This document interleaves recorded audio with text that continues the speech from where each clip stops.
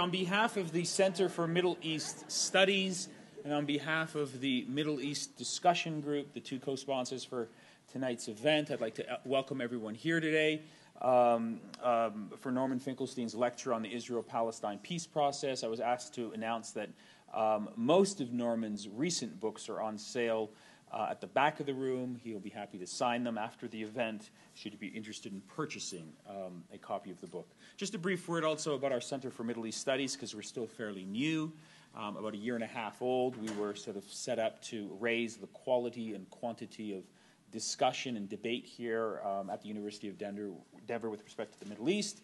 And in keeping with that sort of mission, we have a very ambitious series of events that we are hosting over the course of this spring quarter, this event being one of them. If you're interested in finding out more about our forthcoming events, there's flyers by the main door where you can find more information, or you can send us an email to get put on our email list. There's one particular event that I think will be of particular interest to this audience. On May the 13th, Professor Gilbert Ashkar from the School of Oriental and African Studies will be here for a series of lectures. On the evening of May the 13th, he'll be talking about his book, The Arabs and the Holocaust, The Arab-Israel War of Narratives. And so since there's an overlap between that event and this event, I wanted to highlight that particular event, which might be of interest to some of the members of tonight's audience. There's also another event I was asked to announce tomorrow. There's a faculty discussion about the state of human rights in Iraq after the 2003 American invasion. It's about foreign policy, U.S. foreign policy, human rights in Iraq, taking place tomorrow afternoon in Sturm Hall at 2 in the afternoon. There's also another flyer, I believe, with that details on that event tomorrow, if you want more information. And I think that's all I was supposed to announce, unless any of my colleagues in the Center for Middle East Studies want to sort of indicate that I've forgotten something. But that's, what I wanted to say in terms of introductory remarks. In terms of introducing Norman Finkelstein, one of our colleagues here, my colleague at the Joseph Corbell School, Rob Prince, who's affiliated with our Center for Middle East Studies and has been very active on the Israel-Palestine conflict in this city for, at least 30, 40 years? Longer than that? Knows Norman's work extremely well, and I've asked him to sort of prepare some introductory remarks and give Norman a formal introduction.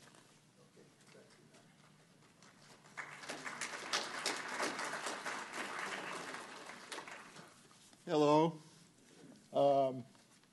Welcome, Norman. Welcome. I want to thank, first of all, the Center for Middle East Studies, and also it's the Middle East Discussion Group, which is a student group, for hosting Norman and for sponsoring this event. I thought a lot about what I wanted to say about Norman Finkelstein. I really don't know him personally very well. I know him through his work. And he is, to my mind, first and foremost, a first-class scholar. With a fine, probing mind, and something else, and that is a profound and enduring sense of ethics. That combination, serious scholarship and ethics, is the academic version of an endangered species, more and more. I will read from how WikiLeaks describes Norman a little bit. I assume that most of you are familiar with Norman, but some of you aren't. An American political scientist, activist, professor, and author. His primary fields of research are the Israeli-Palestinian conflict and the politics of the Holocaust.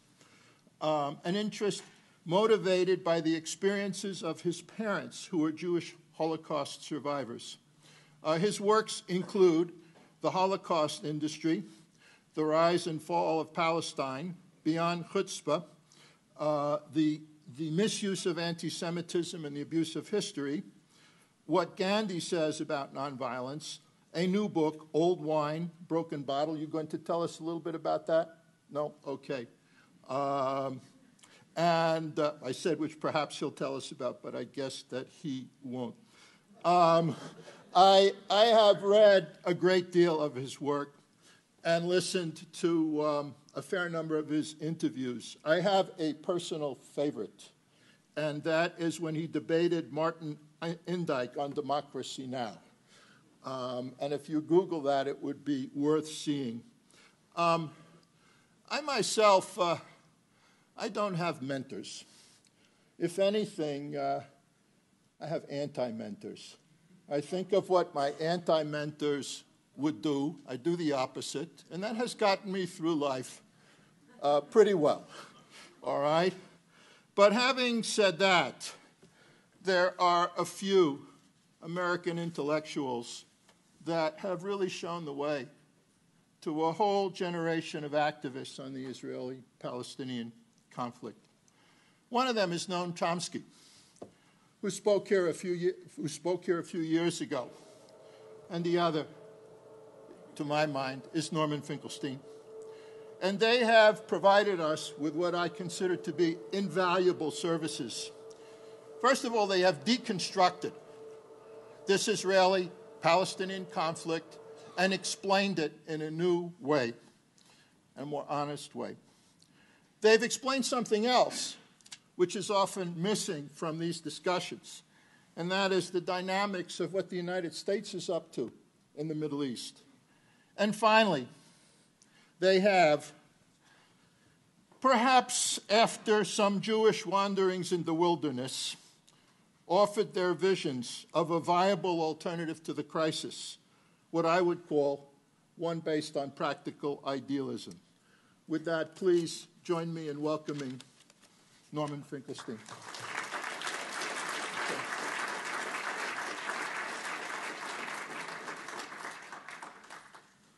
Well, thank you for having me here today. I've been here, I guess now this is the third day. I was in Colorado Springs, and then this morning Professor Hashemi drove me here, and it's really quite beautiful. I had to, or I wanted to teach a course this afternoon on Plato's Republic. Most of you know the Republic as being probably the first attempt at describing a utopia in the Western tradition. And the one thing that Plato left out was where to situate his republic. And after coming to Colorado, I think I know where it ought to be. It's really physically breathtaking, and also the quality of the air, the space. It's really very special. I can't quite understand why I honestly can't understand why people would prefer New York to Colorado, unless for the arts, but otherwise this is much preferable, I think. I have a personal obligation, and that's one I'm happy to carry out, which is to thank Professor Hashemi for arranging all this. I've known him for more years than I care to think. It's probably close to 30 years now, if I'm not mistaken.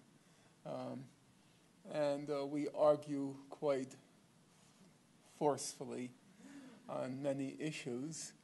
And it's often the case, I think, this marks the end of the friendship. And more to Nader's initiative than my own, the friendship stays alive, and he takes kinds of risks with which professors who are much better placed and who claim to have the same politics as him wouldn't take. So I have to respect that, and I feel an obligation, which I'm happy to fulfill, of publicly acknowledging it. I won't be speaking on my new little book. I'm trying to keep my books shorter now, because I'm trying to reach the younger generation, and reading is not a vocation among youth. So the last one book I wrote recently was very large, unfortunately, and the sales reflected that fact. But I did write two shorter books, and the most recent one comes in at under 100 pages, which I was very pleased with. I was in the UK recently, and I mentioned to some young people that it was for your generation. It comes in under 100 pages. And one fellow said, well, if it's for our generation, it has to come in under 140 characters, which is a challenge. There's just so far you can go in compressing your thoughts. I think most of my footnotes are more than 140 characters. The reason I mention it just in a strictly biographical and personal note, which is probably of little interest to most of you, is I first sort of, if we can use the expression, made my name 30 years ago this month when I exposed a major literary hoax on the scholarly hoax on the Israel-Palestine conflict by a woman, allegedly by this woman named Joan Peters. And the book was called From Time Immemorial. And that book came out in May 1984. That was 30 years ago this month. And the book I just wrote, the little book I just wrote, it also deals with disinformation on the Israel-Palestine conflict, but of a more sophisticated kind by this Israeli author, Ari Shavet, who had a bestseller in the U.S. called My Promised Land. The fact that it was a very different kind of disinformation reflects how far we've traveled in the last 30 years. Back in 1984, you can write books which pretend that Palestine was empty on the eve of Zionist colonization. The Jews made the desert bloom, and then all these Arabs from neighboring countries surreptitiously entered Palestine and pretended to be Palestinian. That was the book. It was a big bestseller. It was endorsed by all the leading lights in the Jewish intellectual establishment. It happened to have been a complete hoax. Nowadays, if you take Ari Shavet's book, he starts out by saying, well, Israelis expelled the people from Lead and committed massacres in the course of the expulsion in 1948. So it's a very different point of departure. It acknowledges a large number of, I use it in quotes, it acknowledges a large number of sins committed by Israel at its founding, and then attempts to justify what was done. But the important fact is people know a lot more now.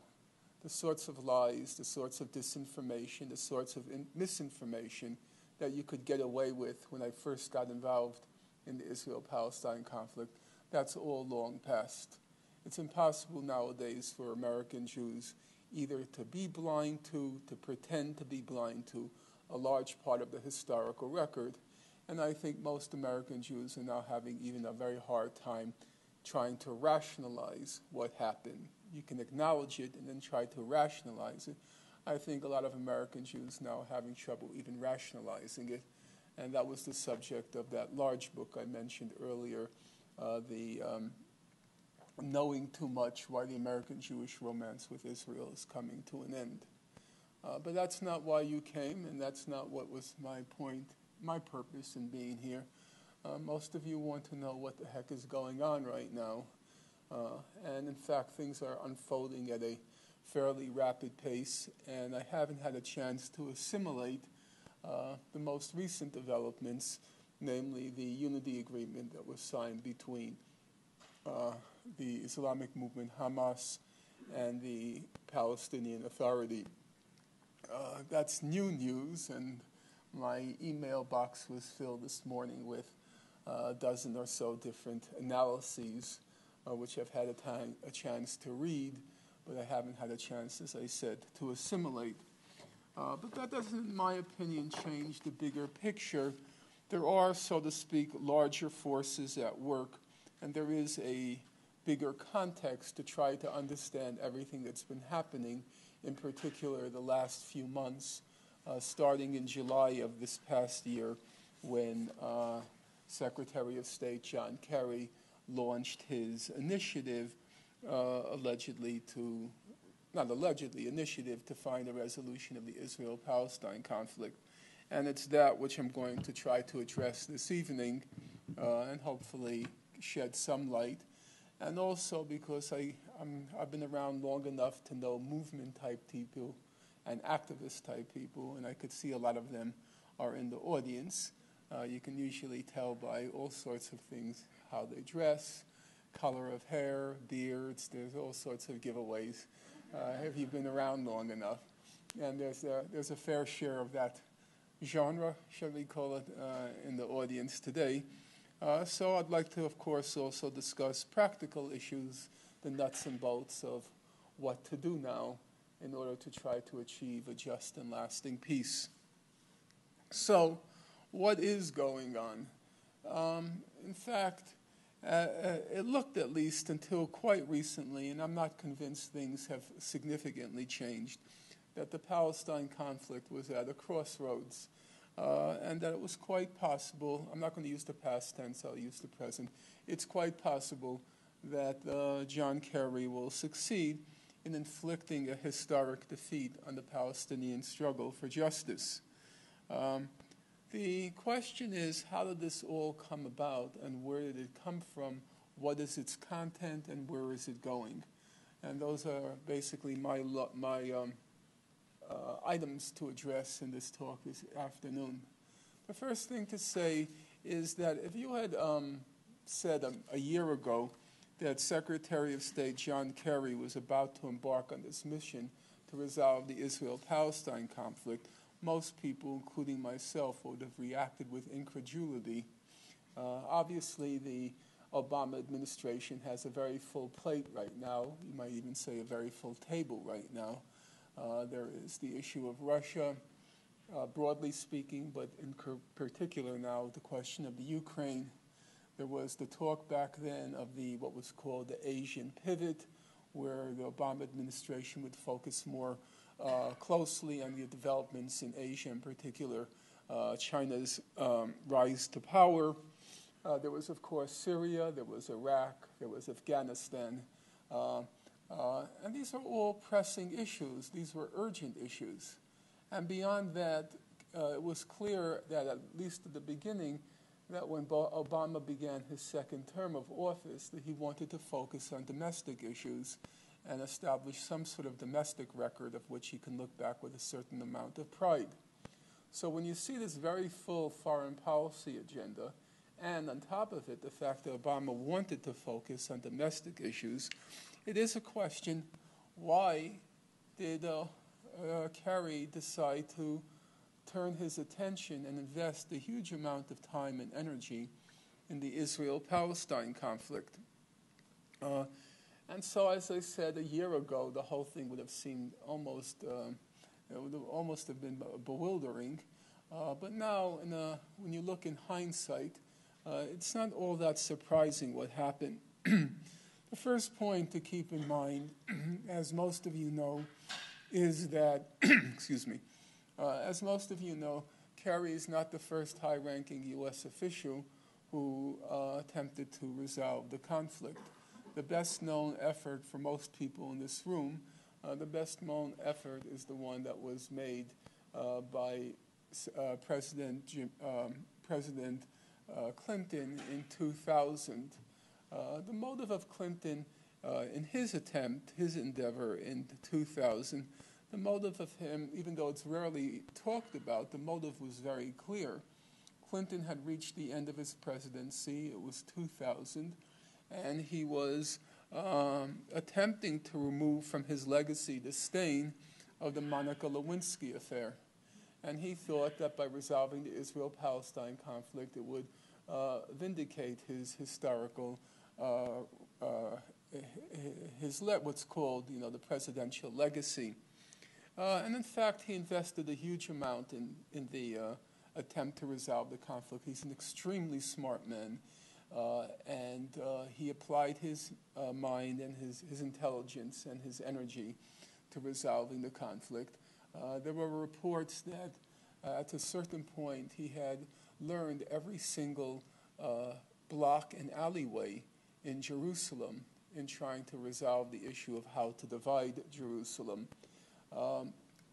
And he came pretty close. It's often forgotten that by the time he presented what were called in December 2000, what were called the Clinton parameters for resolving the conflict, it seemed as if the PLO chair, Yasser Arafat, it seemed as if he was going to capitulate. The pressure exerted on him by Clinton was quite significant, and it was only Arafat's justified recalcitrance that prevented basically a Palestinian capitulation to the Israeli agenda. It's also often forgotten that the Palestinians paid a big price for that. Clinton had promised Yasser Arafat that if the negotiations did not result in an agreement, he wouldn't pin responsibility on any party to the negotiations.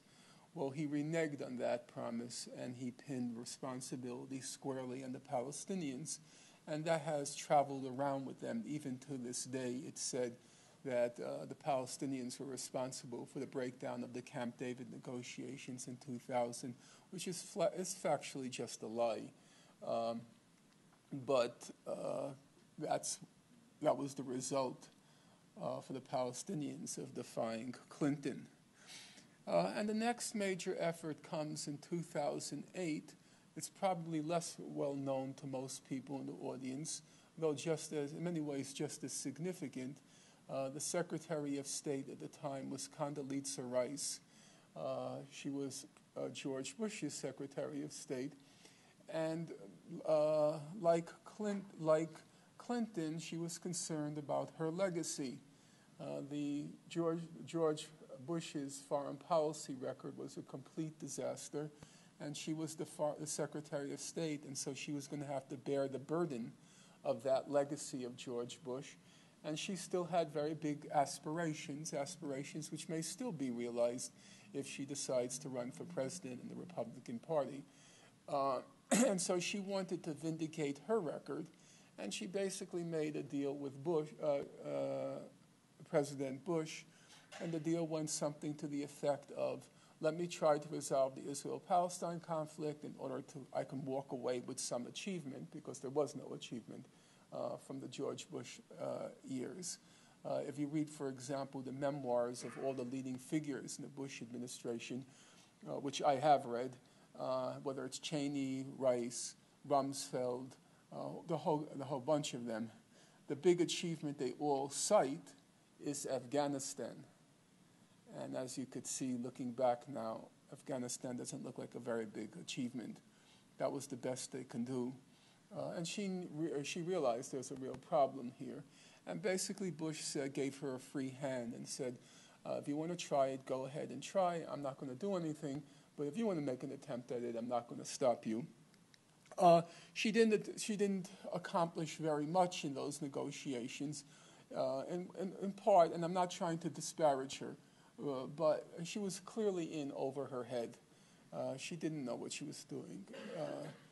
Just from a factual point of view, we know that because one of probably the only positive outcome of those Annapolis negotiations in 2008 was there was a disgruntled Palestinian negotiator who was party to those negotiations, and he ended up just releasing the whole record of the negotiations, all the transcripts, and actually parts of the record that go back to 2000.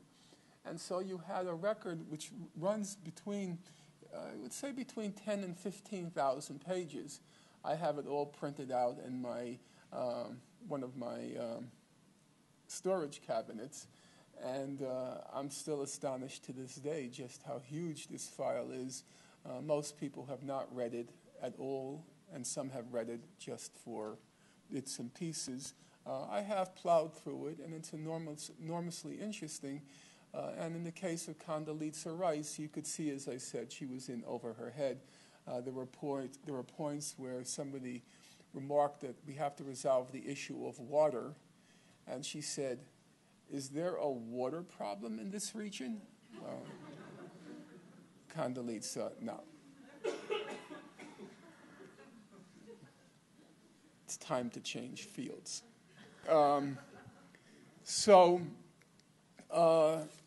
She made the attempt.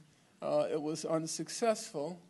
But as you can see, a pattern is beginning to unfold, and the pattern is U.S. officials using the Israel-Palestine conflict and seeking a resolution for mostly issues of personal vanity, vainglory, ego, and so forth, but with no major U.S. foreign policy interest at stake. And the same thing is true, I think, in the case of Secretary of State Kerry.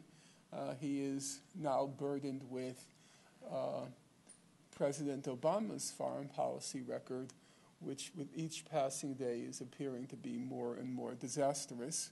And it's the end of Kerry's career.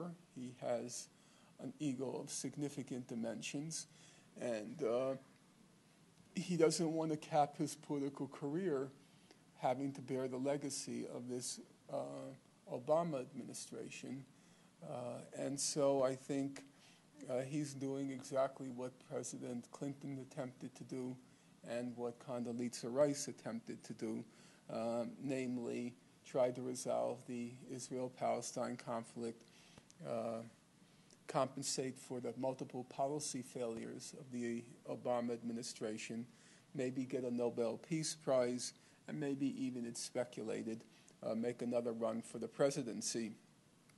The irony I'm suggesting is he's made a huge investment of time and energy. Obama has joined Kerry in this undertaking, and if they do succeed in ending the conflict, it will not be because a critical American interest is at stake. Quite the contrary, the principal impetus behind the U.S. initiative, and it's sort of embarrassing to the President and his Secretary of State, and it's very deflating to the rest of us who like to think there are big cosmic forces at issue or at stake. Basic issue, I think, is personal vanity. But personal vanity, if it's harnessed to a powerful state, can inflict a lot of damage, and it can, I think, in this case. The next question is, if that's the motive, what's the content? What exactly is Kerry trying to sell? There has been not yet. Kerry has not released his framework for peace or the principles for resolving the conflict. But in this case, I think we can rely on what's been said widely, namely there will be no surprises. If you listen to the language of all of Kerry, his advisors, his spokespersons, and so forth, they all repeat the same statement, and the statement goes something to the effect of, quote, everyone knows how the conflict will end. And in fact, that's true. There is a consensus within the U.S. government, within American officials, about how to resolve the conflict. And the terms of the consensus are perfectly clear, as is their origin. What is the origin of the U.S. consensus? The origin is, as I said, all you have to do is go back and look at those transcripts of the Annapolis negotiations. If you look at the transcripts of the Annapolis negotiations, Israel has its bottom line, its core demands. It will not go below these core demands. And the Palestinians have, at least in the negotiations, they had their bottom line and core demands. Kerry was smart enough to know that you can't win a war by fighting on two fronts. He can't be arguing both with the Palestinians and the Israelis, and he did exactly as one might predict. He adopted the Israeli core demands as the American position, and then the basic goal of his mission then was to try to impose the bottom line core demands of Israel on the Palestinians. What are the bottom line core demands of the Israelis? If you look, as I said, at the negotiations, they're perfectly clear. Israel wants to keep approximately 10% of the West Bank, the area behind the wall that it's been building over the last, now it's 12 years. And the route of the wall, which incorporates about 10% of the West Bank, that'll incorporate about 75 to 85% of the illegal Jewish settlers within Israel. If they succeed in incorporating the wall, it'll mean that Israel will get some of the most arable land in the West Bank. Israel will get the critical water resources in the West Bank. Israel will get almost all of East Jerusalem, and the wall, as the route of it is presently conceived, the wall will trisect the West Bank. It will bisect it at the waist from Jerusalem to Jericho with the settlement block called Ma'ale Adumim, and then it will also bisect the northern sector by what's called the two fingers of Ariel and Shamron. And so basically, you don't have to be a geographer to grasp that if Israel succeeds in this particular venture of its, which is the Israeli bottom line and is now the U.S. position, nothing will remain of the West Bank. It's very hard to quantify terms like a viable Palestinian state, and you can always make the argument that however small the Palestinian state will be, there's always a smaller state in the world, which technically it's true. I mean, we have to be honest about that. But the fact of the matter is, everybody who is knowledgeable on the topic recognizes that if this Israeli plan is implemented, nothing will remain of the West Bank, and it will simply at some point be confederated with Jordan, and Palestine will just disappear from the map. That's the first core demand of Israel, which the Kerry plan has adopted. And the second bottom line is the nullification, the annulment of the Palestinian right of return, that the Palestinians, the Palestinian refugees and the succeeding generations, they'll have to accept one of three possibilities. The three possibilities are typically, one is what's called rehabilitation. Rehabilitation means wherever the Palestinians presently live, they turn the refugees into tolerable housing. That's the rehabilitation option. The second option is resettlement. That means putting the Palestinians in some third country, as it's called. And the third option is repatriation, but repatriation not to Israel, except for a token number, probably in an area of several thousand, but repatriation, again, probably a token number, into that prospective Palestinian state, which won't even be a Palestinian state. But the actual right of return under international law, that actual right of return will be annulled, and Israel, in addition, will accept no historical, moral, or legal responsibility for what the Palestinians endured in 1948, and then again, several hundred thousand in 1967. And those are the terms. You can judge the terms against many different standards. Let me just reiterate. Those terms constitute two things. They constitute, judging by the documentary record, what Israel's bottom line is, its core demands, and it also constitutes the Kerry plan. It's very easy to prove. You can just prove it, by the way, by looking at who Kerry's advisors are and looking at what they have written, what their plans are. People like Dan Kurtzer has presented a plan. Martin Indyk is very clear on what the terms are. And again, they're all just an echo of Israel's bottom line. So as I said, you can judge the bottom line against many standards. I'll use the standard which seems to me to be most reasonable. Let's judge the bottom line of the Kerry plan against what international law allows for, requires, declares, validates. Under international law, there's a broad consensus, most recently codified in the 2004 advisory opinion of the International Court of Justice. We're now heading, incidentally, towards the 10th year, the decade anniversary of that International Court opinion. It will be in July 2014. The International Court of Justice says that under international law, the whole of the West Bank, the whole of Gaza, and the whole of East Jerusalem are occupied Palestinian territories designated unit of Palestinian self-determination. The second thing the court ruled was that under international law, all the settlements that Israel has built are illegal under international law. And then if you look at the issue of the question of the refugees, all the leading human rights organizations in the world, Amnesty International, Human Rights Watch, the ones you are most familiar with, they have all taken a formal position, a policy position, stating that under international law, the Palestinian refugees and succeeding generations who have maintained genuine links with the land, that they have the right of return under international law. That was the position taken by Human Rights Watch in 2000, and it was also the position taken by Amnesty International in 2001.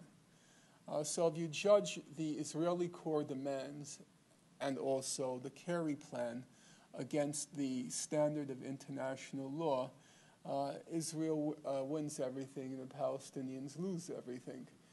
Some people don't like this sort of calculation. They call it zero-sum thinking, but in fact, if Israel gets the sum and the Palestinians get zero, then I think you should think in terms of zero-sum. Now, let me be clear about one point before I press further. There is a distinction to be made. I'm not saying it's an easy distinction, but there is a distinction to be made between what's legally a person's right or a people's right and what's politically possible. And the fact that these are Palestinian rights under international law, in my opinion, not in my opinion, as a factual matter, rights that are not disputed by any significant body in the international community, it doesn't mean that in the real world of politics that there has to be some negotiating within the framework of those rights. So I don't want to be sounding as if I'm being dogmatic on these issues. I recognize there are practical political problems that have to be addressed.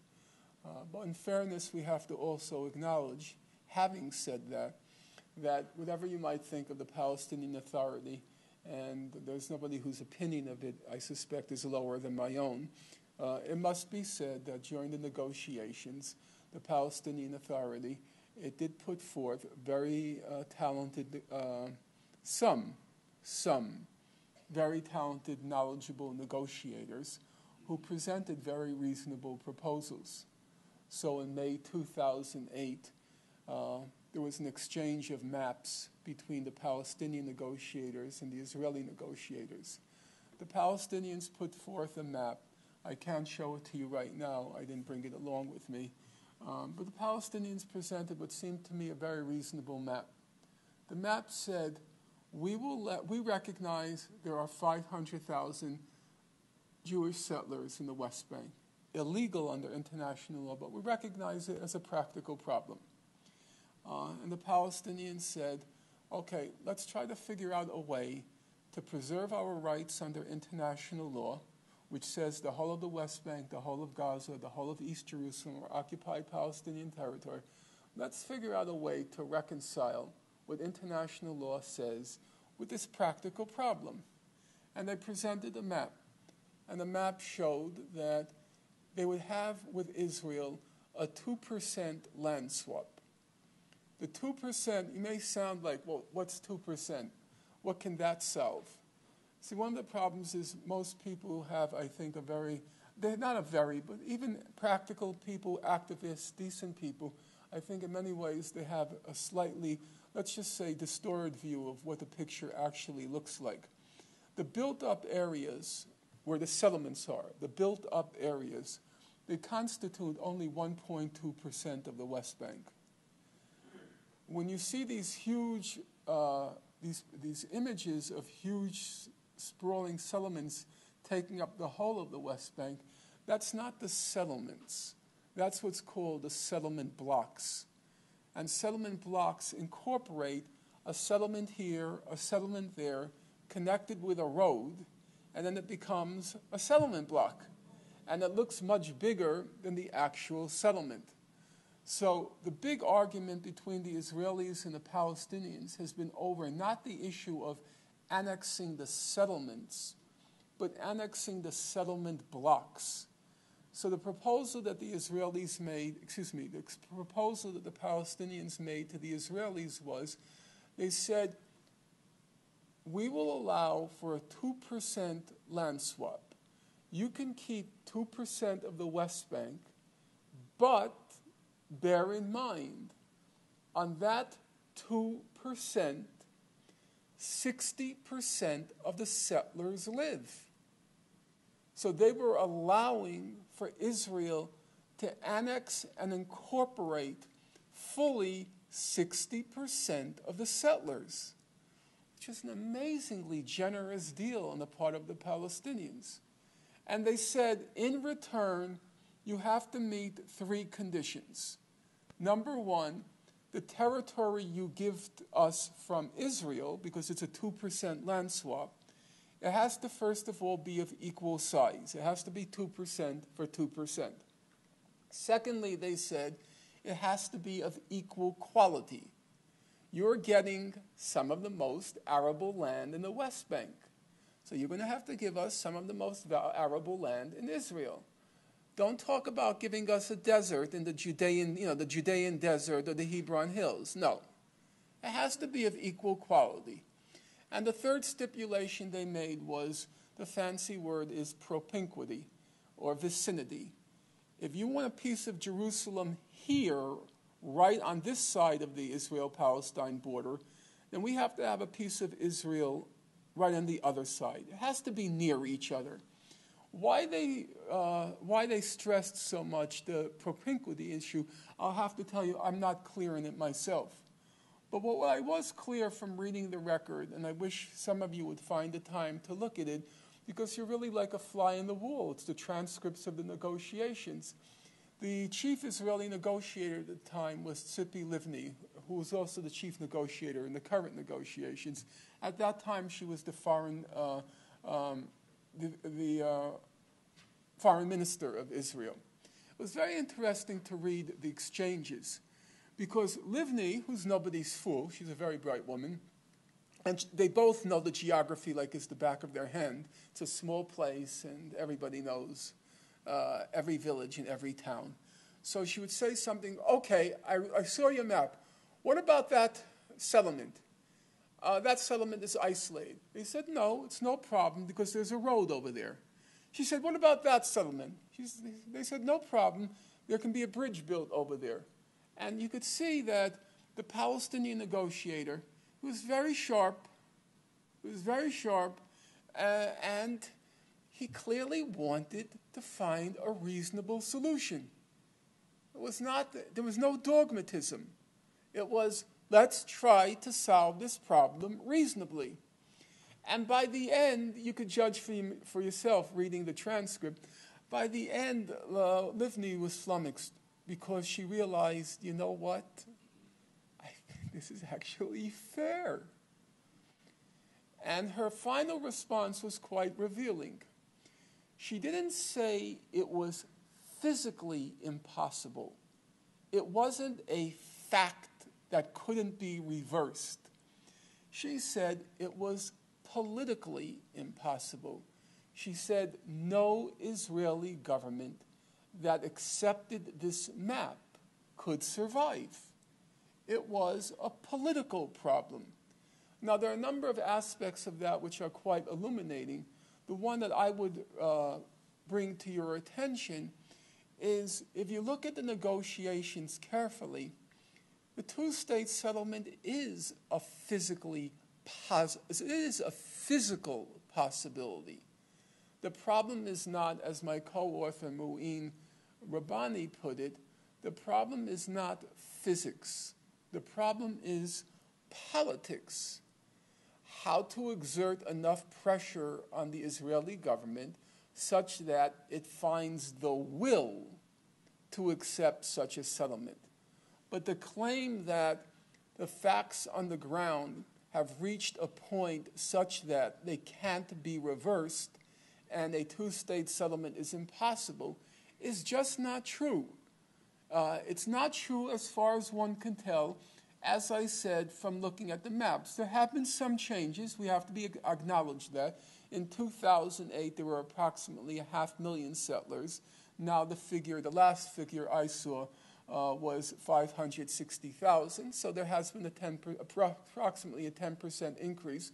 I don't know how significant that is because I'm not sure where the settlers are. If they're in those same areas that the Palestinians were allowing for in the land swap, it doesn't change anything. If it's in different areas, yes, it complicates the picture.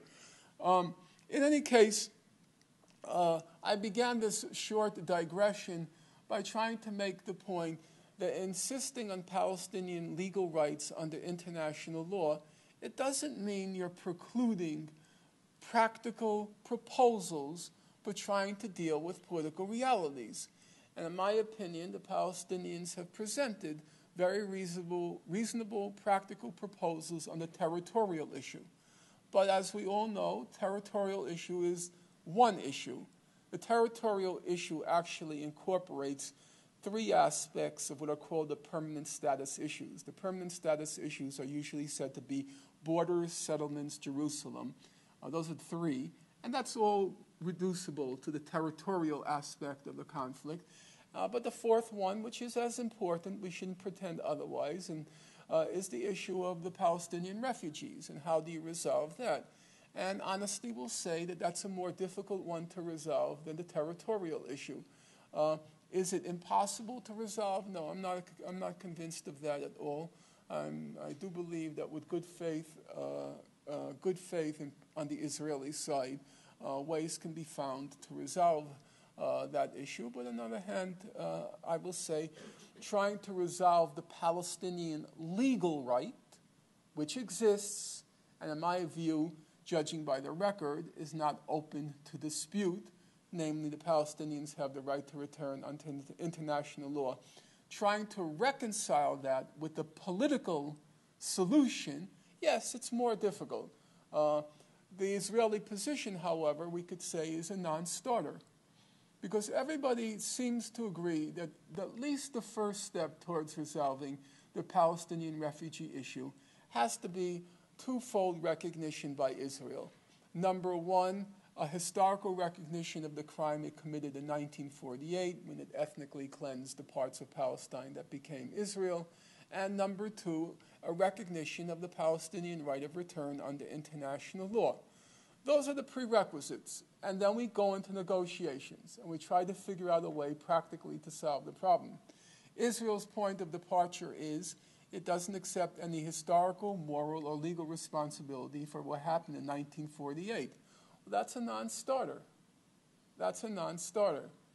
I think once you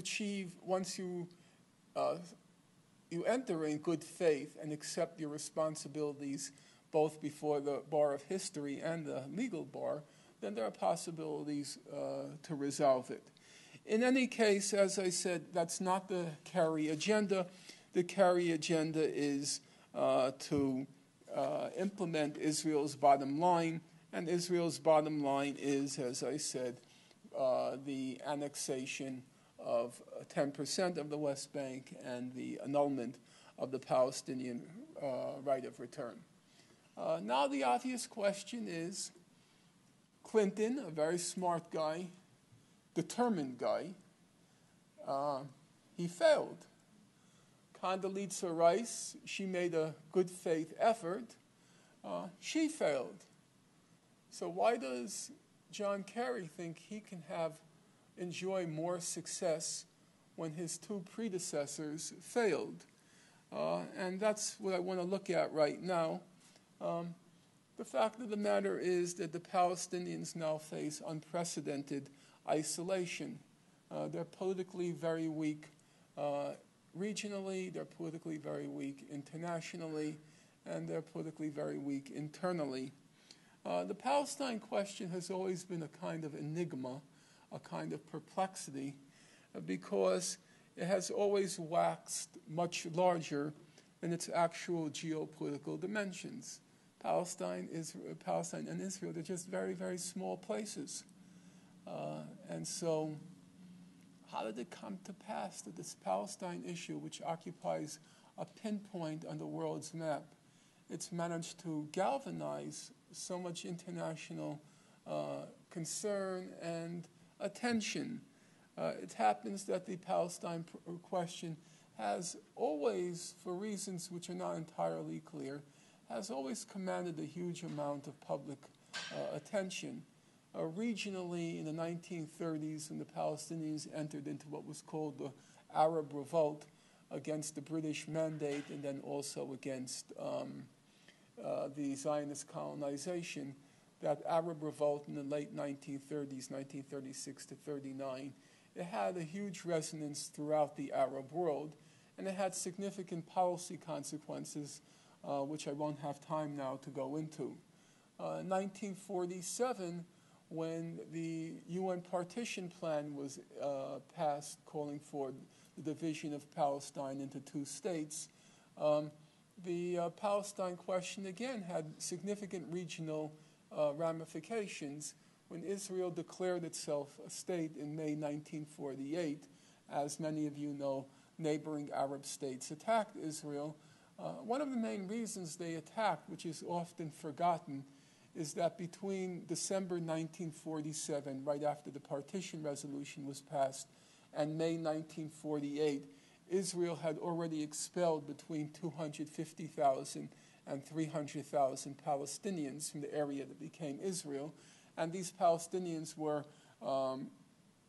being driven into the neighboring Arab states. It caused a lot of outrage in the neighboring Arab states and caused the heads of state, because the Arab governments didn't want to attack Israel. Not that they liked Israel, but none of them, except for Jordan, had a significant army. Jordan had the Arab, just slipped my mind, the Arab Legion. Jordan had the Arab Legion, but the other Arab states had virtually nothing. And the very last thing they wanted to do was to squander their armies in the battle with Israel. But one of the reasons which propelled them to attack was this popular anger at the expulsion of the Palestinians from the state that called itself Israel. After 1948, there was this phenomenon called radical Arab nationalism, championed by President Gamal Abdel Nasser of Egypt, and Nasser himself, as one of the rallying points of his brand of Arab nationalism, was to hoist high the cause of Palestine. In actual words, in actual deeds, he actually did very little, but in words, it became a critical part of the radical Arab nationalist ethos, in part because Nasser himself was in one of the armies, the Egyptian army, that suffered defeat in 1948, and he carried that wound around with him and wanted to avenge it, though, as I said, as a practical matter, he actually did very little. In 1967, the neighboring Arab states suffer another military defeat, and the only thing inspiring coming out of that military defeat was once again the Palestinians. This time it was the Palestinian Fedayeen movement, and that didn't, or guerrilla movement, that didn't just resonate in the Arab world, that actually had a much broader resonance because it became part of the non-aligned movement, the Third World movement. The Palestine cause became very large. Exactly why? I think it's an interesting question. I've not read anything that really explains it, but it became a standard bearer of the non-aligned movement, of the anti-imperialist movement, however you want to term it, the Third World movement. And that climaxed, as some of the older people in the room will remember, that particular phase climaxed in 1974 when Yasser Arafat, the head of the Palestine Liberation Organization, he had a hero's welcome at the United Nations and delivered his famous gun or olive branch speech.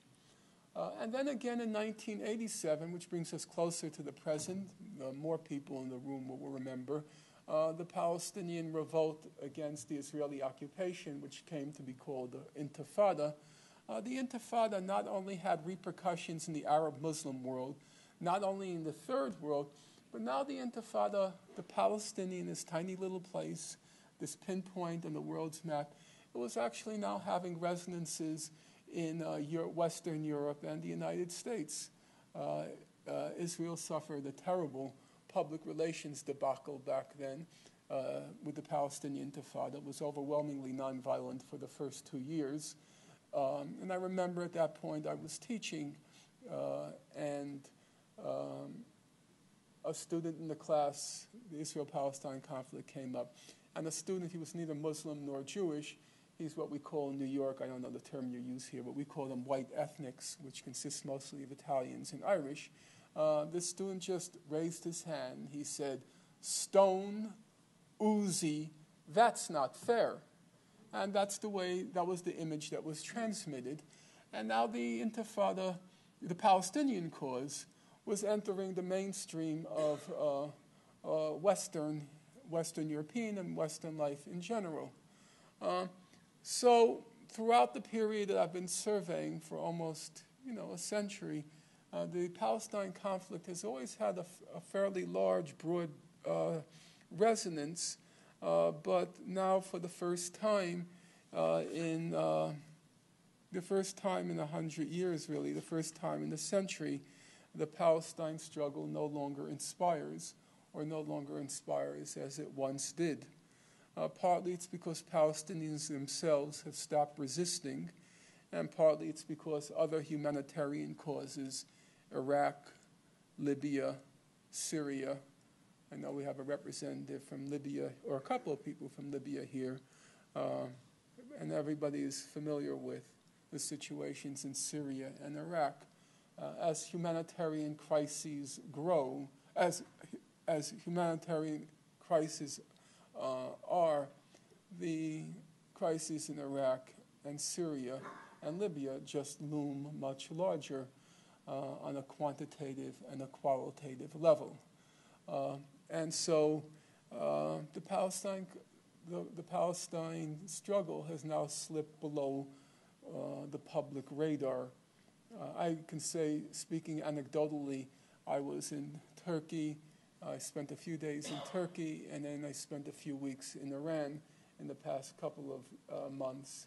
And even though my known area of specialty is Israel and Palestine, I could say without fear of contradiction that not one person in either country, and I was interviewed on significant news programs, not one person had any interest whatsoever in Palestine or Israel. It never came up. Even interesting for those of you who are intrigued by these things, I was at a Muslim conference in Turkey. I was the only Jew there, and only American also present. I was also the only one who had anything to say on Palestine.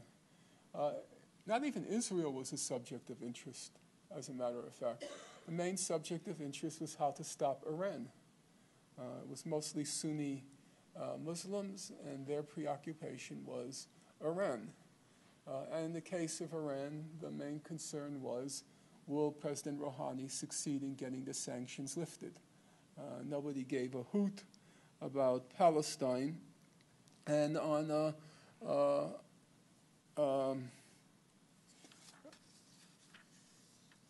a popular level, interest has evaporated. And as a consequence, it's also evaporated at the political level, which is to say, if you look at any of the key actors, or all of the key actors in the area, you start with Egypt. Egypt, complete disaster after the overthrow of the legally elected government of the Muslim Brotherhood. The new government struck out with a vengeance against the Palestinians, in particular in Gaza, and are now cooperating with the Israelis in trying to strangle Gaza, blowing up or sealing all of the tunnels, which were the lifeblood of the Gazan economy. So Egypt, a complete disaster. Saudi Arabia and the Gulf states, which gave some verbal support and also, monetary support. They're now effectively aligned with Israel. There's a de facto alliance against the claim of an Iranian threat. Syria is a no factor.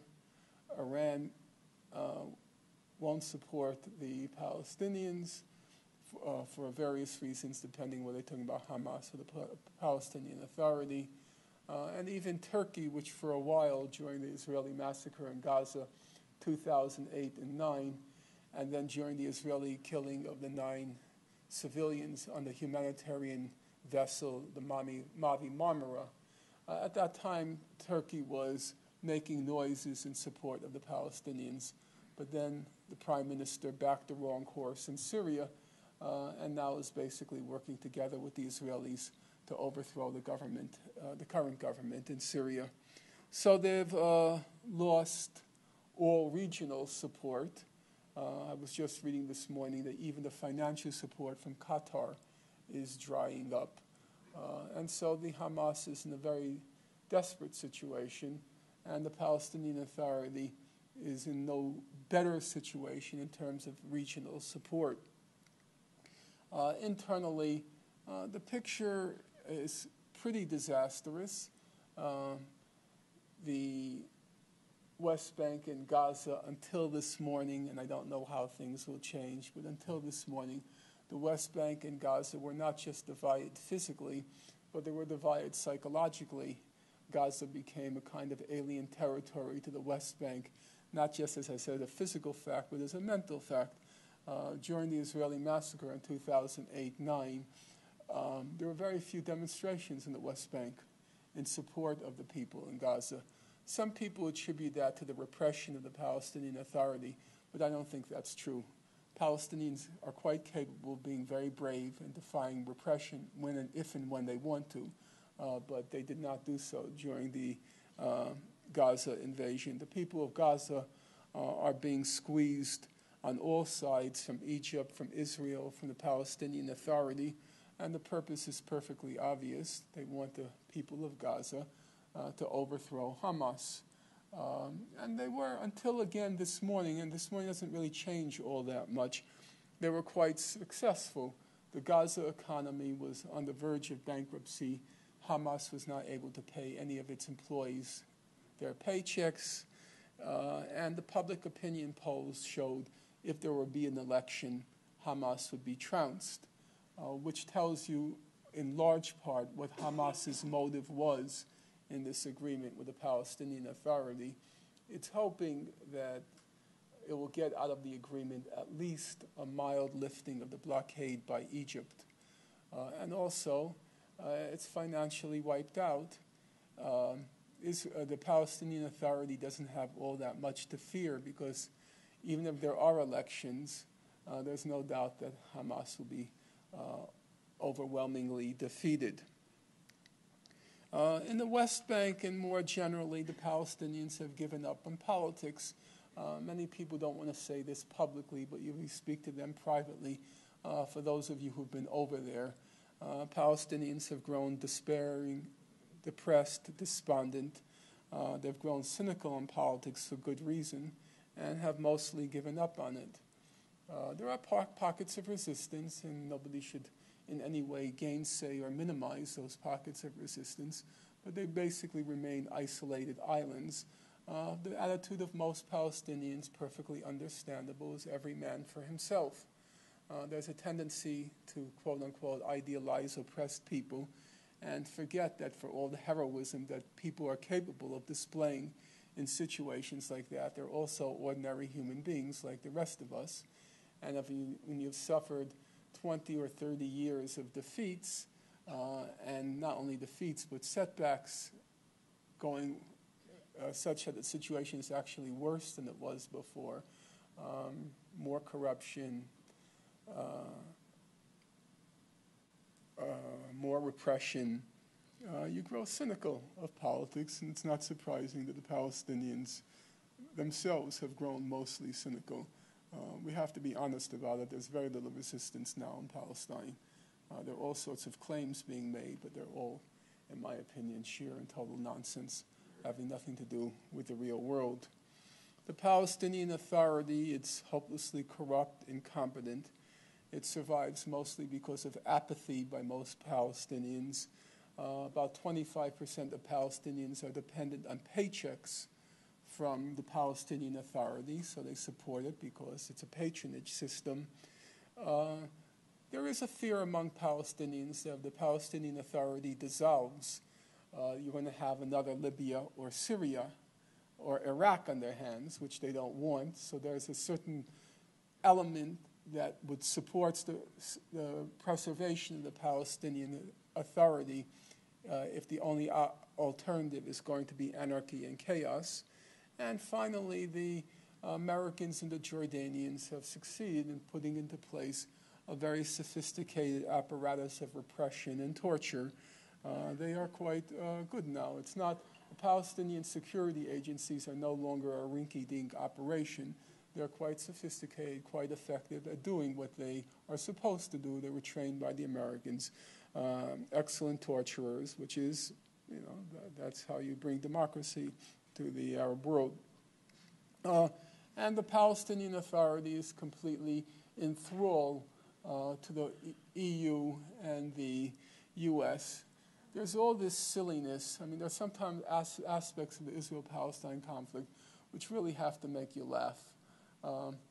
Every 3 months or so, the International Monetary Fund and the World Bank, they put out these hefty reports on the Palestinian economy. They are very, very sophisticated with all of these graphs and all of these coefficients, and I don't know what the hell they're talking about most of the time. I read it, my my eyes glaze over it.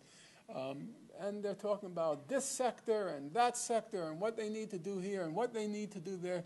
And then they talk about how the Palestinian economy is doing in comparison with other developing economies. How is the Palestinian economy doing in relationship to the Brazilian economy and the Taiwanese economy? There's only one problem with all of these speculations. There is no Palestinian economy. It just doesn't exist. A moment's reflection will tell you the very idea is preposterous. Of the West Bank, Israel controls the land of about 40% of the West Bank, what's called Area C. So now you subtract 40% where there's no Palestinian economy, there's nothing. It's Israel, it controls the whole thing. So now you're left with 60% of the West Bank. In that 60% of the West Bank, Israel controls all the critical resources, for example, the water. Israel controls all the imports. Israel controls all the exports. The whole place is fragmented in a rat's maze of roadblocks and other impediments. Israel controls the customs duties. So, for example, this month, they collected $100 million, which they were supposed to hand over to the Palestinian Authority, because that's their money. It's Palestinian money. Israel controls it because it collects the money at the borders. And it announced today, we're not giving you the money. That was the cabinet decision this morning by Israel. It controls the taxes. It controls the critical resources. It controls what goes in. It controls what goes out. How could there be a Palestinian economy? And sometimes there are these moments where the Israelis are pretty honest about it. So about 3 days ago, when the Palestinian Authority was declaring that we're going to dissolve the Palestinian Authority, which of course was nonsense, they were never going to do it. But they were saying they were going to do it. And some Israelis, columnists, in particular one of their senior officials, senior commentators, his name is Nahum Barnea. And he writes an article, and he says, well, if they dissolve it, we have a problem on our hands. He said, because there are 2.5 million Palestinians in the West Bank, and he said, and there's no economy there. No IMF nonsense, no World Bank nonsense. He was straightforward. There's no economy there. So how does it survive? It survives, as everybody knows, it survives because of U.S. and EU subsidies, the foreign handouts from the U.S. and the EU. That's the whole economy in the West Bank. And that's how it survives. And that's the leverage. The leverage that Kerry hopes to use is and also the EU. The leverage is to get the Palestinians to sign on to the Israeli bottom line, to get them to sign on by threatening to withhold the money. And in fact, just as Abbas, Prime Minister Abbas for the President Abbas for the 10,000th time threatened to dissolve the Palestinian Authority, he got a phone call from President Obama, and Obama said to him, there are going to be financial repercussions. And then Abbas said, we're not dissolving the Palestinian Authority for very practical reasons. And it's the same thing with the EU. The EU position has been a bit of an oddity. On paper, the position of the European Union has not been bad. If you look in the United Nations voting record, their statements on resolving the conflict have been perfectly consistent with international law. And I would say on paper, their position has been completely honorable. The problem is it's never been translated into anything practical because they're terrified of alienating, riling the United States. Israel, Palestine is American turf, so we're not going to do anything to upset the Americans. On the other hand, the EU has grown wary, the European countries have grown wary of this conflict. It's just, from a European point of view, it's just absurdly interminable. It just goes on and on and on and on. And the whole place is like, this side of the room is about the size of Israel, and this side of the room is about the size of Palestine. It doesn't make any sense. And so these Europeans have gotten wary of it, and they have decided, as Foreign Policy Chief Catherine Ashton has said, the Kerry plan is the only show, the only game in town, she said. And now the EU has gotten on board to support Kerry. As they said today, it was an interesting statement, by the way. The EU hailed the agreement between Hamas and the Palestinian Authority. They issued a strong statement supporting it. But they said it's a step towards implementing the Kerry peace proposal. And the EU is weary both of the conflict, but more importantly, they're weary of paying all the bills. Because if you go into the West Bank, all the projects, all the NGOs, they're financed by the EU, by European countries. And they've grown weary of shelling out all of this money. And so now the EU is using a carrot and a stick. The stick is they're telling the Palestinian Authority, if you don't join on the Kerry plan, we're pulling out. We're pulling the plugs. And they're also telling the Israelis, that if you don't get on the Kerry bandwagon, we're going to escalate our sanctions on the settlements in the West Bank. That's the stick. And the carrot is they're saying to both sides, there'll be real material rewards if you resolve the conflict. They're saying to the Palestinians that we'll pour in a lot of money, and they're saying to the Israelis, we'll upgrade your status in the EU if you go along with the Kerry plan. The EU is Israel's main trading partner, so it would be a significant increase, a significant reward for the Israelis if they succeeded if they resolve the conflict. There would be a significant reward for the Israelis. And that leaves the last question, which I want to look at before I end my remarks. I have the time? Yeah. Okay, the last question is one which must be puzzling a lot of people in the room. The question is, if what I'm saying is true, that the Kerry mission is basically to implement Israel's core demands, then why is Israel rejecting it? Why is Israel playing a recalcitrant role? That doesn't seem to make much sense. So let me just, in the time that allows me, to briefly explain, in my opinion, what's going on. First of all, you might recall I began by saying that the U.S. has no big interest in resolving the conflict. Israel and Palestine is not on the international agenda. The Obama administration has many other things to worry about. there's no pressing urgency to resolving the Israel-Palestine conflict for the U.S. administration. The same thing is true for Israel. Israel right now is feeling no pressure at all on the Israel-Palestine front. It's been removed from the international agenda. That's number one. And number two, for those of you who've traveled to Israel, you can attest, I think, to the fact that it barely impinges any longer on Israeli life. It has no real repercussions any longer, the Israeli occupation on Israeli life. The dirty work is being done by the Palestinians, the policing work, and the so-called terrorist attacks. They're just no longer a factor in Israeli life. So there's no real pressing concern, no urgency on the part of the Israelis to negotiate a settlement. If you look at the history of the conflict, Israel has signed several agreements in the past, but they've only signed agreements with their Arab neighbors when there was a pressing need to do so. So, for example, Israel suffered a major military setback in 1973, what's sometimes called the Yom Kippur War. There were about 2,000 to 3,000 Israeli soldiers who were killed. And at least at the beginning, it seemed like a close call for the Israelis. And the feeling was on the Israeli part that we better resolve this conflict with Egypt because, we may not do all that great if and when there's a second round.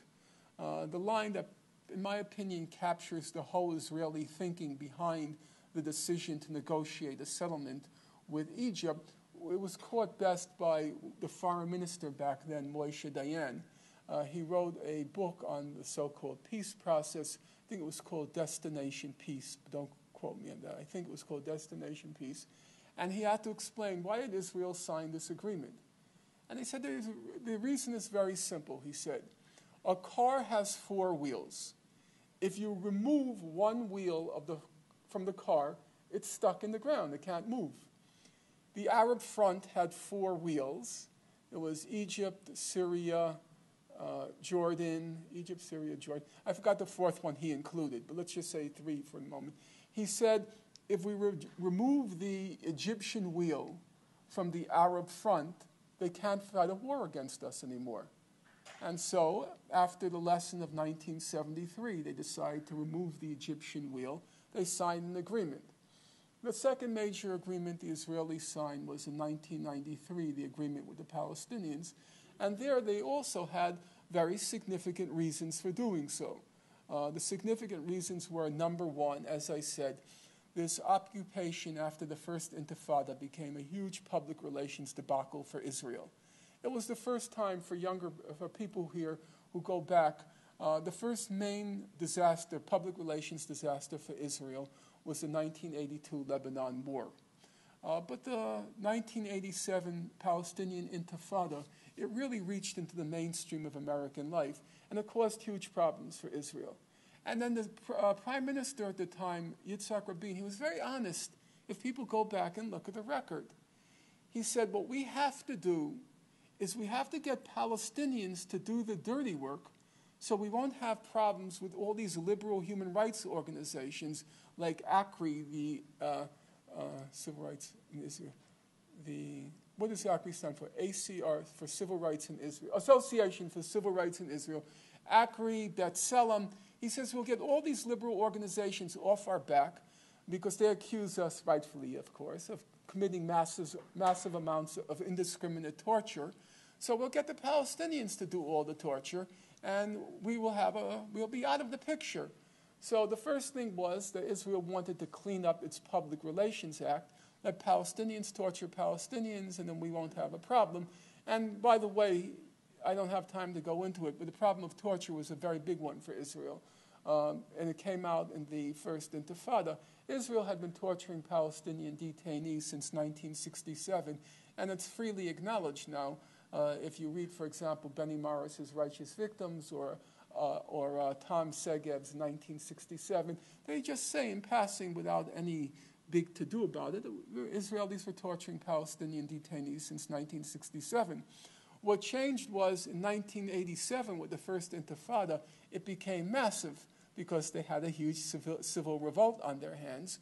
And the torture of Palestinians, to use the Human Rights Organization language, it was methodical, systematic, and routine. Israel was methodically, routinely, and systematically torturing Palestinian civilians, detainees. The number was huge. Human Rights Watch estimated between 20 and 30,000 Palestinian detainees had been tortured between 1987 and I think maybe 1993, but maybe less, maybe 1990. And the other important fact was it was now Israeli human rights organizations which were documenting it. So Israel had a very hard time denying it. The first major report came out not from Amnesty International, not from Human Rights Watch. It came out in 1990 from B'Tselem. And so Israel really had an impossible time trying to deny it. You know, some creeps like Alan Dershowitz attempted to, but it really wasn't very successful when it was perfectly obvious what was going on, and it was undeniable. So that was the first major reason Israel signed that 1993 agreement with the Palestinians. And the second major reason was it was a civil revolt. And Israel has a civilian army, and Israel is a small place, which meant if you went into the occupied territories then, anybody there who was there during the First Intifada? I'm just curious. I spent a lot of time there during those years. If you went there, you saw 65-year-old Israelis in fatigues. They had to bring up their whole reserve army. There were 500,000 Israelis at one time in the occupied territories at that moment. Yeah, it was a huge civilian revolt. And the Israelis began to worry. If our soldiers are busy chasing little kids down alleyways who are throwing stones, then they won't have time to train for war. And that's what the army is supposed to do. It's supposed to be training people to fight real wars, not what was called policing actions. And so the second reason they signed the Oslo Agreement was to get the army out of that situation so it can do what it's supposed to do, fight real wars, kill Syrians and Egyptians and all that sort of stuff. So in those two cases, Israel had real motives. Right now, as I said, there's no urgency on the part of Israel to resolve the conflict. It's more or less a weighing the pros and the cons. And there are some significant pros for Israel. As I said, if it ends the conflict now, if Netanyahu signs, first of all, he gets 10% of the West Bank. He gets annulment of the right of return. He gets an upgrading of status in the EU. He will get probably better relations with the United States. There are incentives, but the incentives aren't yet. They aren't seen as significant enough that Netanyahu is ready to sign an agreement. And let me just end with what the Israeli position is right now. The Israeli position, as everyone I suppose in this room knows, is they've incorporated two new demands. There were the core demands, which I mentioned. Up until now, that was the Israeli position.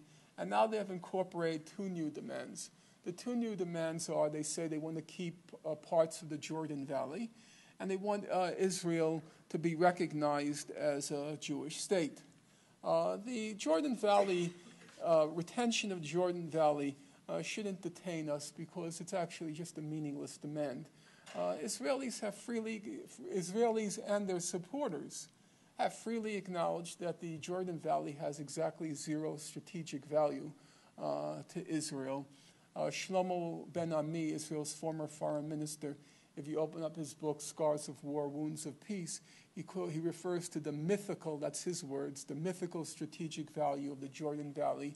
Even Dennis Ross, who's just a hack, if you look at his book, The Missing Piece, even he says there doesn't really seem to be much of an argument that the Jordan Valley has any strategic value. And also senior Israeli officials have said the same thing. Exactly why Israel wants to keep the Jordan Valley, or Netanyahu says he wants to keep the Jordan Valley, that's a matter of speculation. I can give you my own opinion, but we'll leave that for later. The last issue is the question of recognizing Israel as a Jewish state. And the recognition of Israel as a Jewish state, just as a matter of history and reason, it just doesn't make any sense. It can't be a real issue. Israel signed peace agreements, as I said, with Egypt in the Camp David Accord in 1978, the Israel-Egypt Agreement of 1979. The Egyptians weren't asked as part of the agreement to recognize Israel as a Jewish state. It never even came up in the negotiations. If you look at the record of the negotiations, the prime minister at the time was Menachem Begin. He argued very forcefully to keep the oil wells in the Egyptian Sinai, to keep the settlements in the Egyptian Sinai, to keep the airfields in the Egyptian Sinai, but recognize Israel as a Jewish state. Now remember, at that time, Menachem Begin was considered the far right. He never raised the issue. He's the same party as Netanyahu, the Likud. It never came up. The next agreement, 1993, the Oslo Agreement. What's called Oslo I of 1991. Okay, you could say it's a very broad agreement.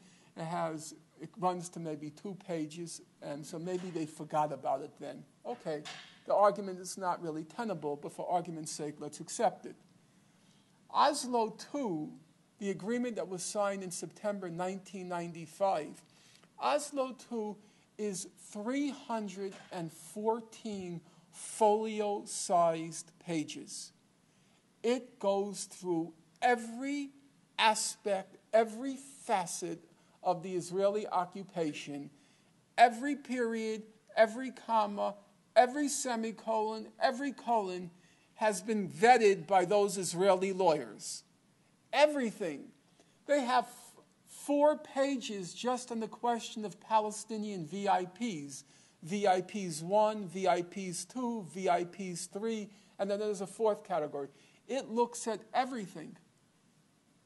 Recognizing Israel as a Jewish state, it never came up. It was never an issue. 1994, Israel enters into a peace treaty with Jordan.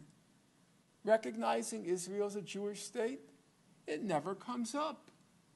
2006, President Bush, who can hardly be accused of being anti-Israel, Bush releases the roadmap to peace.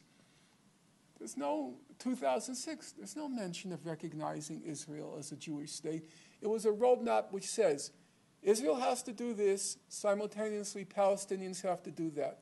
Israelis have to do this, simultaneously Palestinians have to do that. It goes step by step by step by step by step by step. Nothing about recognizing Israel as a Jewish state. It never comes up. That's the historical record. Now, what does reason tell you? How can Palestinians recognize Israel as a Jewish state if no 2 Israelis agree on who is a Jew, let alone what is a Jewish state? How can you recognize Israel as a Jewish state if nobody knows what it means to call Israel a Jewish state? When Israel's Chief Justice, Aharon Barak, was asked the question, they put to him a question squarely. They said, in your founding documents, your Declaration of Independence, you call Israel a Jewish state and you call Israel a democratic state. How do you reconcile those 2 principles? And he was very honest, and he said, we haven't figured that out.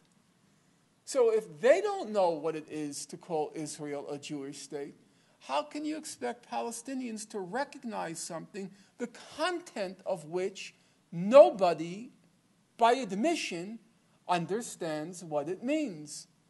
But there's another question. The question is, if Israel were serious about wanting to be recognized as a Jewish state, there's a very easy way to do it. And it's not facetious what I'm suggesting. In 1979, after the revolution in Iran, the new government in Iran wanted Iran to be recognized as an Islamic state. So what was the first thing they did? Within 4 months of the revolution, they changed their name to the Islamic Republic of Iran. And so now anyone who recognized Iran was ipso facto recognizing the Islamic Republic of Iran, because that's their name. All Israel has to do, if it wants to be recognized as a Jewish state, it's very simple. All they have to do is change their name to the Jewish state of Israel. It's not complicated. It's not unprecedented. They simply have to do what the mullahs did. Change their name to the Jewish state of Israel. Now, it's an interesting question. I'm sure some of you are wondering, well, why the hell don't they do that? And the answer is actually quite revealing. Because in significant ways, Israel is a democratic society. And it knows full well that if it changed its name to the Jewish state of Israel, the 20% of Israelis who are not Jewish would be outraged and would express their outrage at its redesignation. And so now you have the paradox that Israel wants Palestinians to do what Israel itself won't do.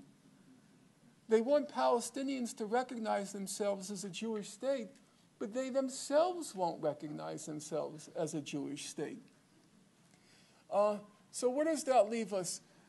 In my opinion, and that's where I'm going to end off, in my opinion, the reason Netanyahu is making this demand is not because he takes it seriously. He figures that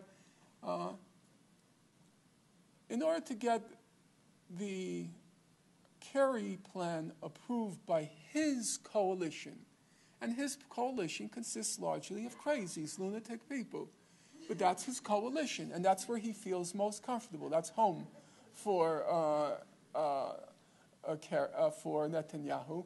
He figures if he can extract that concession from the Palestinians, recognizing Israel as a Jewish state, it would be a huge ideological victory for the components of his coalition. Because for that coalition, what constitutes a victory, an ideological victory, is how much you can humiliate the Palestinians. That's for them. Victory is humiliating Palestinians. If they can extract that concession from the Palestinians, recognizing Israel as a Jewish state, it will be a huge humiliation, which in his mind, he figures if he can extract that concession, then he probably can get them to go along with the rest of the Kerry plan. So I don't agree with the people who say that he's just trying to sabotage the negotiations by bringing in that demand. I think he's using that demand because from a political point of view, if he can achieve it, it would be a way to get support from his coalition for the Kerry plan. So that's the picture as I see it. And now I'll be very happy to hear your questions, comments, not just bearing on the topic of my talk this evening, but on any other concerns you might have. Thank you.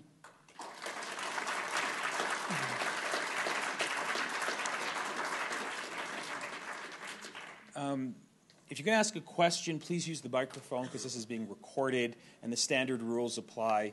A question, maybe a brief comment, but not a speech. The floor is open. The easiest thing is just to line up because for the sake of the video, they need you to speak there.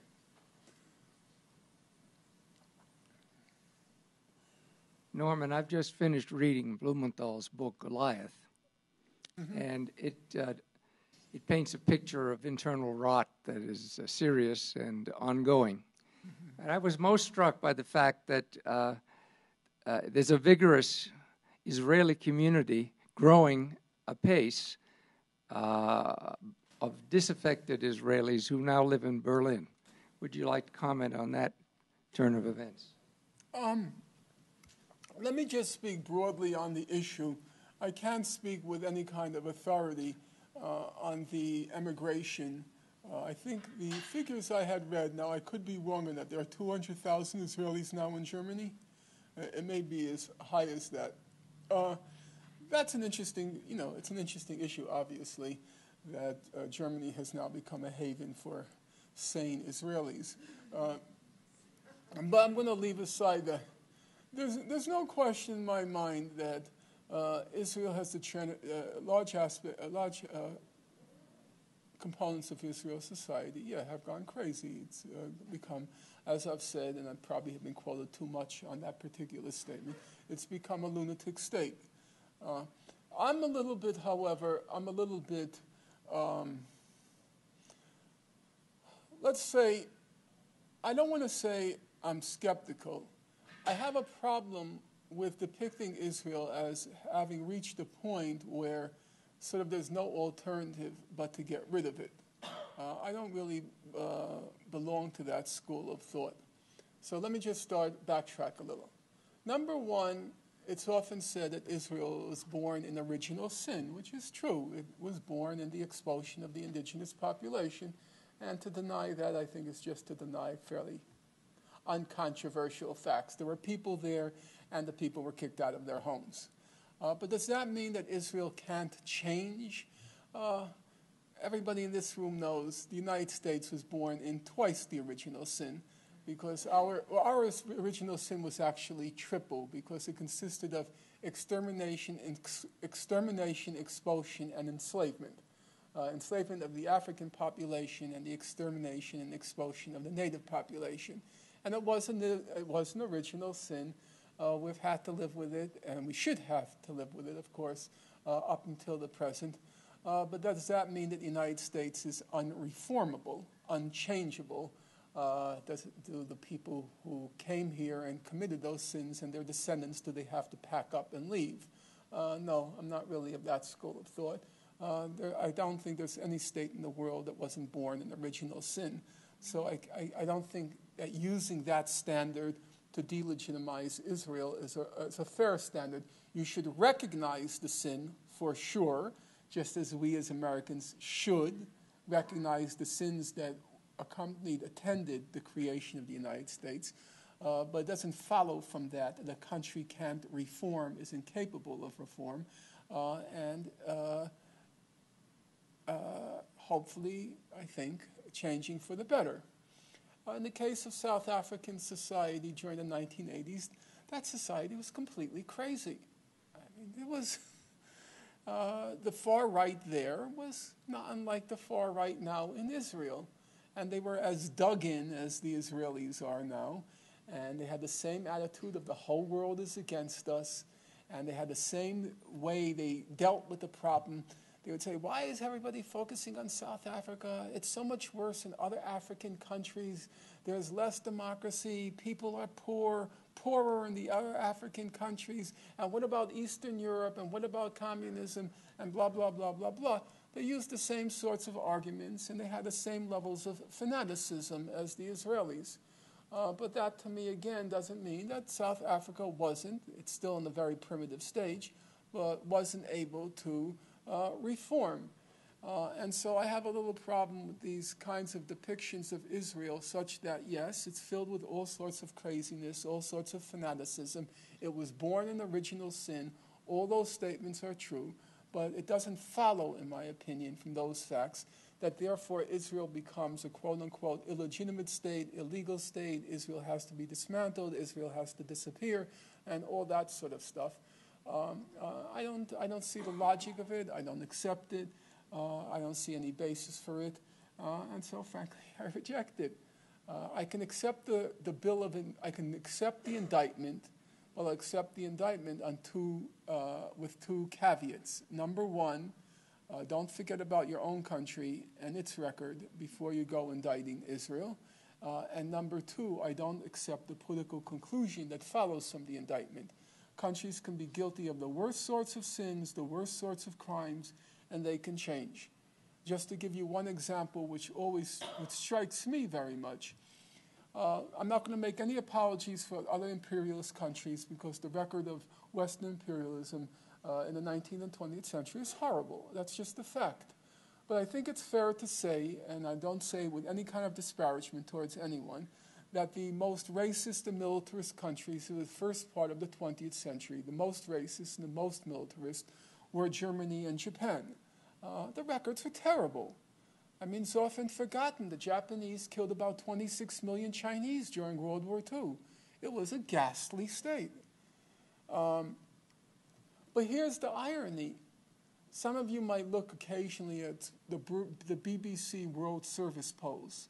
Every year, the BBC, the British Broadcasting Corporation, it does a survey. It asks people from 36 countries around the world. It asks, which country do you think has had the most positive impact on the world? Which countries do you think have had the most negative impact on the world? The negative every year, it's the same. 4 countries at the bottom, it's always Iran, Pakistan, North Korea, and Israel. Every single year, they're always at the bottom. You know what the 2 countries at the top every year are? It's a very interesting fact. The most positive impact on the world is Germany and Japan. Now, countries can change. And we should, I think, be sensitive to that fact. As I said, I am the last person on God's earth to in any way want to diminish the magnitude of the indictment against Israel, since I spent a good part of my entire adult life documenting it and reading through tens of thousands of pages of human rights reports to get every period and comma right. And frankly, it's the thing that kept me going for most of my adult life. Whenever I thought, all right, I'm tired of this. I can't take it anymore. This is just not the way I expected to spend my life. I would read another human rights report on what's going on there, and it just ripped me up inside. This was just wrong. And it was wrong in the most brutal sorts of ways. It was just, a person builds a house for his family. The Israelis demolish it. He builds it again, they demolish it. He builds it a 3rd time, they demolish it. He built it a 4th time, they demolish it. This is just crazy. So I'm not going to in any way diminish what Israel has done, but I think there's a certain segment, let's call it that, a certain segment of this solidarity movement that draws conclusions from these facts, which I find unacceptable, both because I think they're hypocritical and also because I don't think the conclusions follow from the facts. You can say the worst things about Israel, but it doesn't follow from that fact that Israel has to disappear.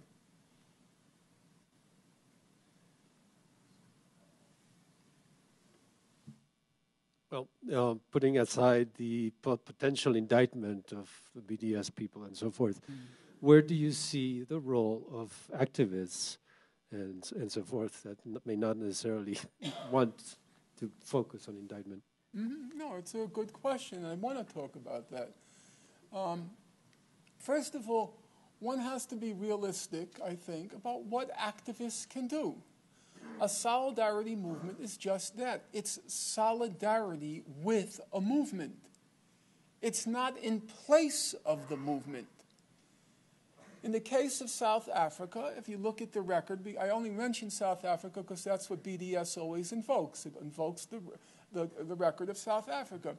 I've gone through the literature very carefully on the record of what was called back then the anti-apartheid sanctions campaign. The anti-apartheid sanctions campaign, you can say 2 salient facts about it. Fact number 1 about the anti-apartheid sanctions campaign, fact number 1 is it always, it developed in tandem with the internal struggle in South Africa. So when does the anti-apartheid sanctions campaign begin? It begins right after 1960 with the Sharpeville massacre in South Africa. That's when the anti-apartheid sanctions campaign begins. It begins in the UK. Begins in the UK and the US, really. And it has very small beginnings. What's the next high point of the anti-apartheid sanctions campaign? It comes in 1976 with the Soweto massacre, when several hundred South African blacks were mowed down by the South African apartheid regime. That's its next high point.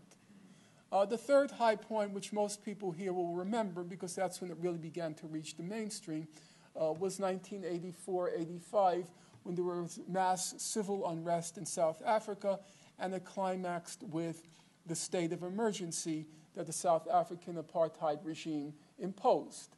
And that's when the sanctions began really to bite.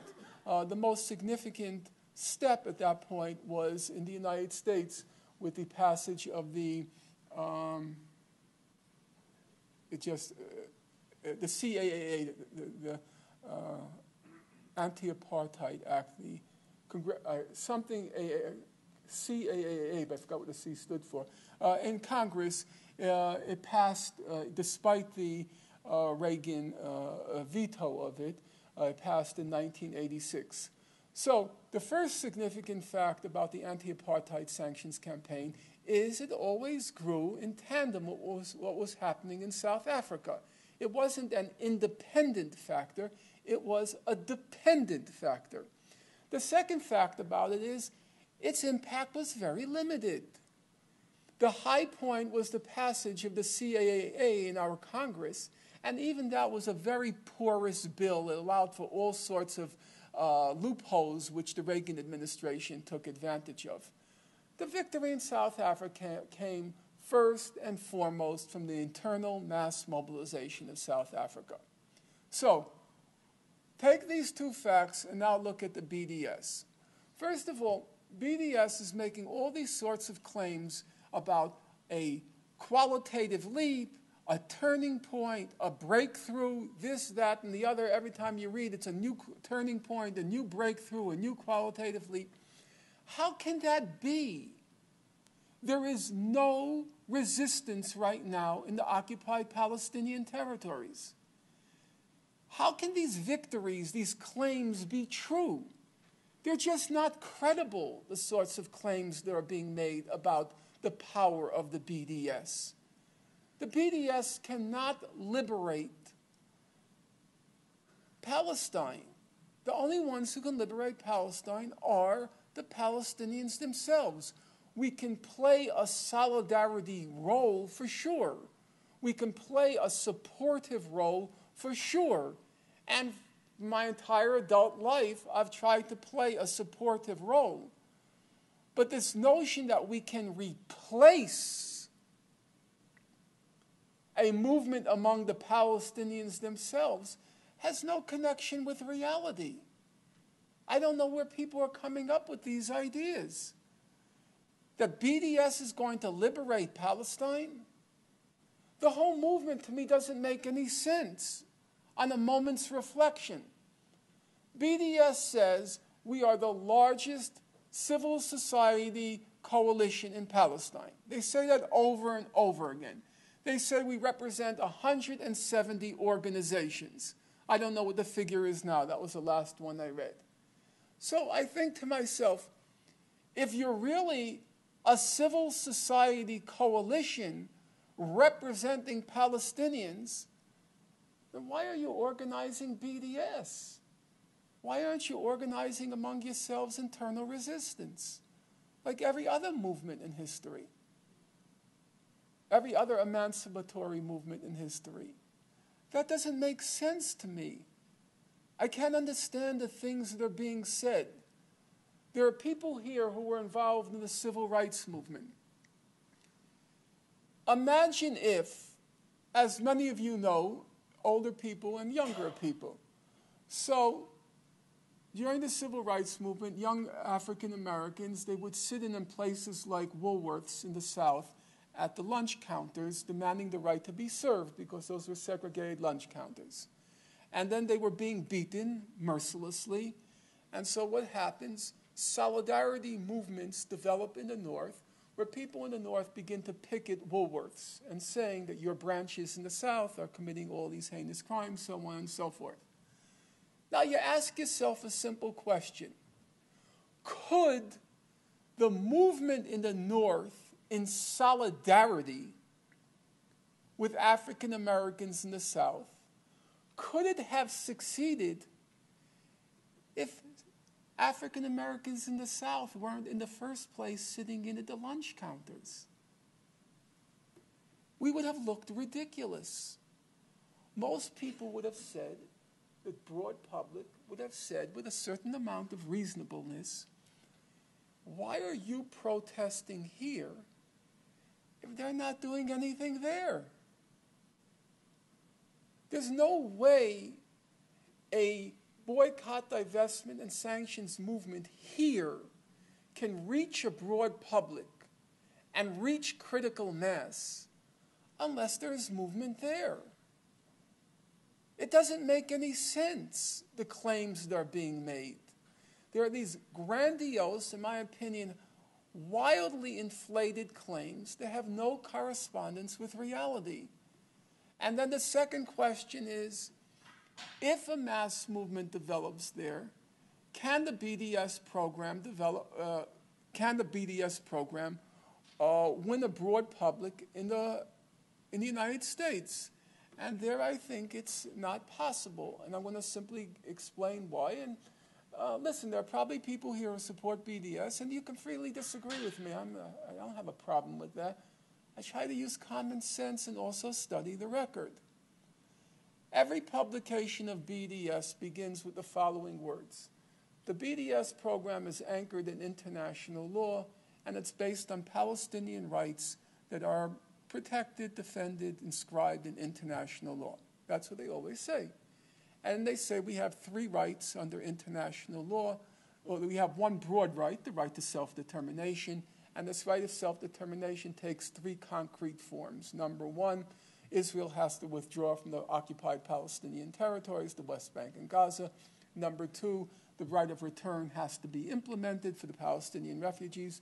And number 3, Palestinians have to have full equality in Israel. And that all sounds perfectly legitimate, and one can't argue with that. That's the law. It's true. But the law doesn't end there. The law also says the same law, one and the same body of law, says that just as Palestinians have a right to self-determination and statehood, that same body of law says Israel has the right to self-determination and statehood. It's the same law. So if you look at the 2004 ICJ opinion, International Court of Justice opinion, and the BDS call, its first document comes out in July 2005 to mark the anniversary of the International Court of Justice opinion. If you look at the very last sentence of the ICJ opinion, it says, we look forward to the creation of 2 states, Israel and Palestine, living next to each other in peace. So you ask BDS, where do you stand on Israel? They say, we take no position. But how could you take no position? You say you're anchored in the law. And the law says Israel is a state. Just like Palestinians have the right to self-determination and statehood, so does Israel. So how can you take no position? You can't just pick and choose, cherry-pick international law and say, I'll take the aspects of international law which serve my purpose. That's not the law. If we have an obligation, if we have the right to walk at the green, it's because we have an obligation to stop at the red. Every right in law comes with an obligation. Every right comes with a responsibility. You can't say, I have a right to walk at the green, but I take no position on the red. That doesn't make any sense. So how can you claim you have the right to self-determination and statehood under international law, and then claim you take no position on Israel? What sense does that make? How do you expect to convince a broad public? The broad public is not a cult. They hear all sides. That's what a democratic society is about. So you go before a broad public and you say to a broad public exactly what BDS says. We support international law. Under international law, we have this right, we have that right, we have that right. That's the law. Fine. Joe Public agrees with you. Joe Q Public says, that sounds reasonable, that sounds fair, that sounds just. But Joe Q Public doesn't just talk to BDS and its supporters. It also hears the other side. So it goes, talks to Israelis and their supporters, of which there are an ample number. And they're very efficient, and they know the media very well. And the other side says, don't believe a word those people say. They say that they care about Palestinian rights, But that's not true. They have a hidden agenda. Their real agenda is they want to destroy Israel. That's what the other side says. Okay, so Joe Q. Public, now here's the other side. And then here she goes back to the BDS people and says, well, you know, you convinced me, but then I heard what the Israeli side said, and the Israeli side said, you really want to destroy Israel. So what is your position on Israel? BDS says we take no position. Well, I'm glad I heard someone laugh. Is that going to convince? Is that going to win over a public? We take no position? I don't think so. And I don't think it should. Because the fact of the matter is, if we're honest about these things, no position can cover many things. Yes, it could cover a democratic secular state with equal rights for everyone, but no position can also cover, it's a possibility within the range, it can also cover wiping Israel out, killing all Jews. I don't know. If you say you take no position, it means there are many possibilities there. So how do you convince the public with that? Leave aside the morality. How do you convince the public of that? That's just pure hypocrisy, and you're not going to convince anyone. So I don't understand. The thing that's most troubling about this whole phenomenon is the objections I raise are just so perfectly obvious, and I've used every occasion I could to voice them. I've never heard anyone attempt to answer them. It's like you don't exist. BDS doesn't answer opponents. BDS just hurls epithets. The moment you raise an objection, you become a liberal Zionist. You become a racist, a colonialist, racist, Zionist, imperialist. I use the acronym CRAZY. Colonialist, racist, Zionist, imperialist. That's how I remember it. Because my webmaster, who I love dearly, Sana Qasim, whenever she hears some of my criticisms, she says, I think you forget that Israel is a colonialist, racist, Zionist, imperialist state. I said, Sana, I have an acronym now just to make it very easy for all of us. Just say CRAZY, crazy state, and we'll leave it at that. Nobody answers it. You just put in a category. And, I remember that. I'm not hard on that BDS people. I'm not hard on them because I was the same way at that age. I was a Maoist, and everybody who disagreed, you were a petty bourgeois or a bourgeois. I remember a good friend of mine, his father, I used to call him a petty bourgeois whenever he disagreed with anything I said about politics. And he said, Norman, why do I have to be petty? Can't I be like a full bourgeois? Why do I have to be a petty bourgeois? So I sort of get it. I can understand it. But, to put matters simply, I just passed through my 60th birthday, and I'm really too old for that. I'm too old for cults. I'm too old for gurus. I'm too old for slogans. I'm too old for mantras. You really have to convince me in order to get my support. You can't play these games of pressing the buttons of, some people know how to manipulate white liberals and know how to press those buttons to make them, as we used to call it in the 1960s, to guilt trip white liberals. And I'm not a liberal, I'm a radical, but a lot of liberals and radicals were very easily manipulated and ended up doing very dumb things, really stupid things, because some others, the vanguard of the oppressed, as it was called back then, because the vanguard of the oppressed knew how to press the buttons, and my buttons can't be pressed. It's over. And so I just want rational responses, and if I don't get it, I'm not going to accept it. And I don't care who claims to be the vanguard of whatever. It doesn't make the slightest difference to me. You have to explain to me these things. How can you say you support international law and claim to be agnostic on Israel? That doesn't make any sense. If you want to say, the hell with the law serves colonialist, racist, Zionist, imperial, fine, that's a reasonable position. But what you can't do is say you support the law but then become agnostic in Israel. That's just not possible. It's not tenable. You can't juggle those two balls in the same hand.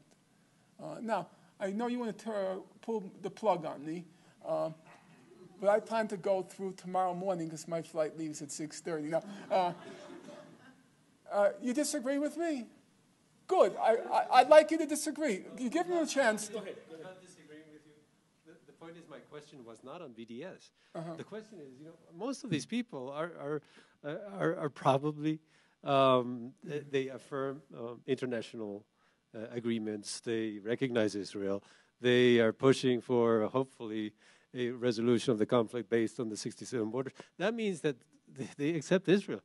My question is, how do you not deflate the aspirations and the work that most of us have been doing for ages and are unlikely to decrease the interest in Israel, Palestine, the future? Where should our efforts be concentrated? What is the strategy for activism that has nothing to do with not recognizing Israel? We are recognizing Israel. Okay, I totally, if you asked me as a practical matter, I think a lot of the BDS accomplishments have been very impressive. I do. I'm not afraid to say that. I said it in the last thing I wrote. As a practical matter, the BDS activists on the college campuses who have gotten the resolutions passed calling for divestment from companies which are either involved in human rights violations or in activities in the occupied territories, totally support that. I think it's terrific. I think some of their accomplishments and achievements I would not have predicted.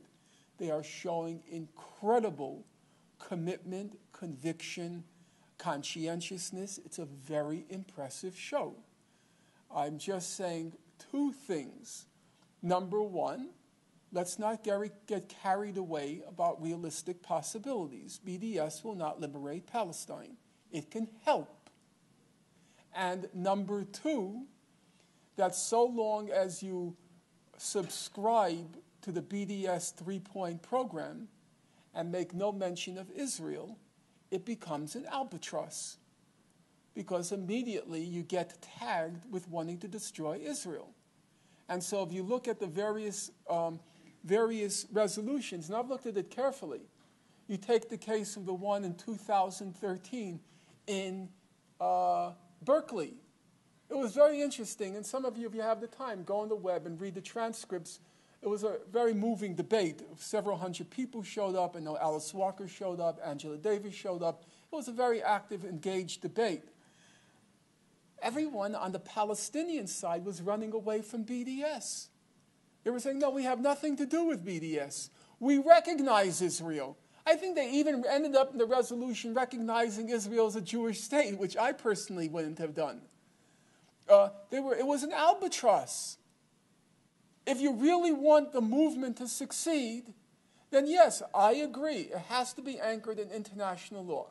That is the Palestinians' strongest weapon, international law and international legitimacy. Edward Said, in particular, towards the end of his life, he was very shrewd in political questions. If you read his book on the peace and its discontents, he says, our strongest card, the thing that's kept our cause alive, is those UN resolutions and international law. It's true. So I think it has to be used as a weapon. But it can't be used as a weapon hypocritically. Because, first of all, I don't want to be part of a hypocritical movement personally, but as a political fact, it will never succeed. It can only succeed inside the cult if you're talking to yourself. But before a broad public, it will never succeed because the Israelis have their spokespersons, their people, and they're giving the other side. But so long as you stay consistent to international law, of course I support boycotts, divestment, and sanctions. I supported it before there was a BDS. I used to go annually to the Presbyterian conventions trying to lobby for the Presbyterians to divest their investments from Israel, and in particular the occupied territories. Of course I support that, and of course I support the sanctions. That's not an issue for me. The issue for me is, how do you reach the broad public? And you can't possibly reach the broad public if you call for Israel, if you remain silent on or call for Israel's elimination. It's not possible. I don't want to discuss the moral issue, the legal issue. As a political fact, it's just not possible. It's a dead end, and you end up being confined to a cult. And I don't want to be part of that. I like the broad breezes of a mass movement. I'll tell you the truth. You know what I like? And it's going to sound strange to you, but I was involved in the 1970s, 80s with the Israel-Palestine. We used to march down the streets of New York. Everybody should know I support the PLO, very popular in New York in the 1970s, let me tell you. I used to just pray I reached the end of this demonstration alive, and I'm looking for sharpshooters here and there. You know, that's what we did. And most of the people in the movement, you want to know the truth, most of the people in the movement were crazy. They were. You know, I belonged to a group called JMU, Jews Against the Israeli Massacre in Lebanon. It was right after the 1982 Israeli massacre in Lebanon. And I used to say, after Sabra and the Shatila, the second biggest catastrophe of the Lebanon war was our group. You know, everybody was insane in that group. Maybe me too, I don't know. But then the movement began to grow. And you were seeing, I was going on college campuses beginning, you'd say, from 2010 to around 2007, and you were seeing really healthy, happy, together young people part of the movement. It was very exciting. Normal people were now part of this movement. It was really a breath of fresh air. And one of the signs that things had changed, they changed their name. In the 70s and 80s, it was called PSCs, Palestine Solidarity Committee. And then it changed its name to SJPs, Students for Justice in Palestine. For most of you, maybe you don't even notice the change, but for me it was very striking, because originally it was an ethnic issue where you were pro or anti-Palestinian. But then it became a moral issue. Are you for or against justice? Students for Justice in Palestine. And that to me was a very welcome development. Now all I'm hearing is the Israel Apartheid Week. It's now changed to IAW. They call it IAW/SJP. And they're now trying to turn the whole issue. It's no longer becoming, the issue of occupation is disappearing from the agenda. The issue has now become Israel is an apartheid state. Not Israeli policies in the West Bank and Gaza are apartheid-like, which they are, but Israel itself is an apartheid state. The whole thing is shifting now towards we have to get rid of Israel. And what's going to inevitably happen is the movement is going to contract and contract and contract. And all those people who we were reaching for a while, we're going to lose them. I think there's a possibility of, there not only is a possibility, I think for a time it was happening. We were getting into that mainstream. And you could see it on college campuses. But now I have a fear that this whole BDS, Israel is an apartheid state, which means Israel has to be, gotten rid of. We're going to go end back. It's going to go full circle to everybody should know I support the PLO. And I think that's just a disaster. It's a regrettable one, but I think it's a disaster. Please join me in thanking Norman Finkelstein.